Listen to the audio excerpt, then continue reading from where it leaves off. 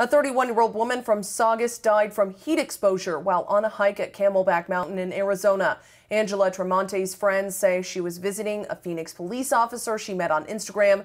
Police say the duo didn't have any water when they went on the hike July 30th. The officer said Tramonte decided to head back down the trail and asked him to continue to the top to take pictures so she could share them on social media. He says Tramonte was not at the car when he got back down and was later found dead. The Maricopa County Medical Examiner's Office says her death has been classified as accidental. Katie Johnston for CBSN, Boston.